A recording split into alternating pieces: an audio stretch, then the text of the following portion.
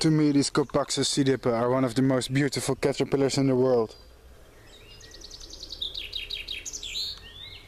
Just look at their extremely beautiful colors and appendages. Wow. Currently I'm growing them on pine tree, and here, if we look closely, we can see the first cocoon.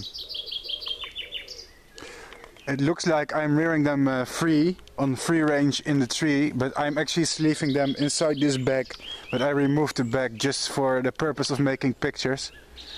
It's just a disclaimer. If you want to know in detail how to breed them, you should look on some of my older videos where I explain everything about the biology of this species.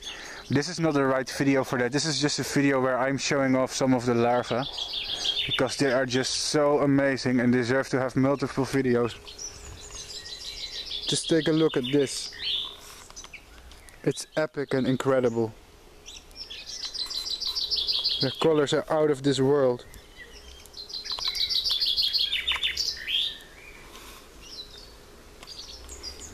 Crazy.